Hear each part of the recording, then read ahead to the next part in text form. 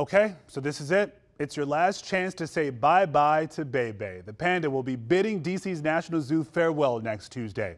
As WUSA 9's Sarah Consmo reports, this giant panda has a huge fan base, so a lot of people are ready to celebrate.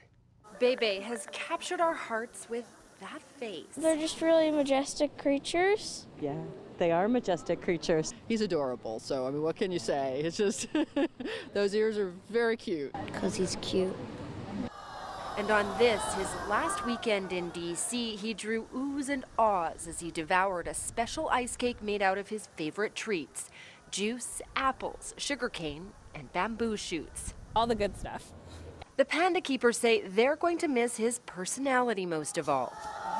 He's very goofy, he's very playful, he loves to climb trees, he loves to tumble and roll around, so they're just going to miss seeing him do that every day. Bei Bei was born at the National Zoo in 2015.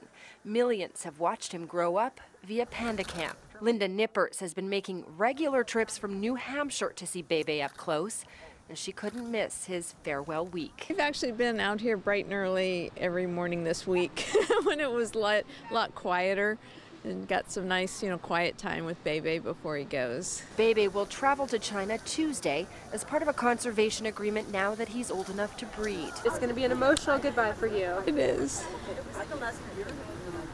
What will you miss most? Just